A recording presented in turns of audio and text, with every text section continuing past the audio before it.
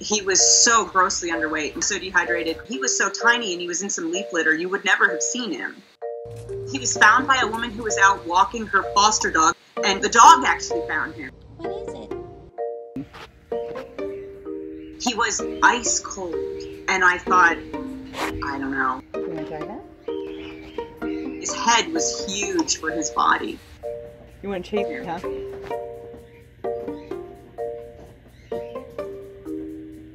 I had no idea what I was getting myself into. We're looking at a 4-week-old baby that has the weight of a 2-week-old baby. He weighed less than a AA battery.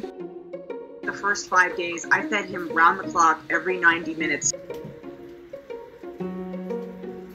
No? You want me to clean your face off first? You made some mess. But it was like pouring water through a colander. It was just going right through, and I'm going, why is he not gaining any weight? I spoke to a friend of mine who is a doctor. I said, have you ever seen a lactose intolerant human infant? What would that look like? And she said, I would imagine something like what he looks like. She said, you may be onto something. So I ran, literally got in the car and took off to the store. And then when I gave him the following feeding with the modified formula, his weight ticked up a 10th of a gram. And I went, that's it? That's the whole thing? The following day, his head was up.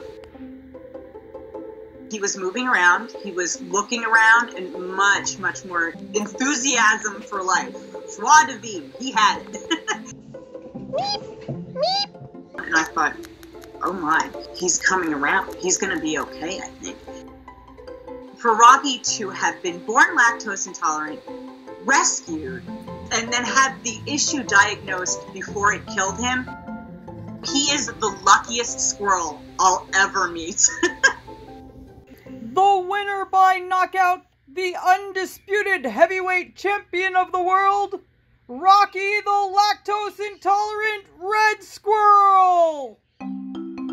He gets gifts almost daily. People have sent him toys, and he loves the toys that he gets sent. But he goes out of his cage. Yeah, you like him. And I put him in an area, and I put toys there, and I just hang out with him. He inspects everything. If there's a new toy, it's like, ooh, this is fun to play with. He keeps him occupied with his mind. It's good for him.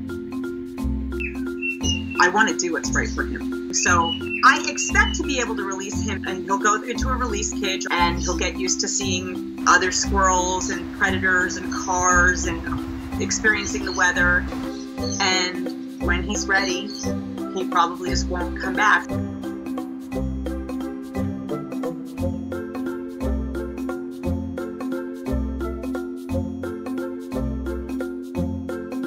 I'm going to miss him because he really is just a special little boy. But if his heart is in the trees, that's where he belongs. I hope he lives a long, happy life, and I hope he makes little Rockies out there. They're not lactose intolerant.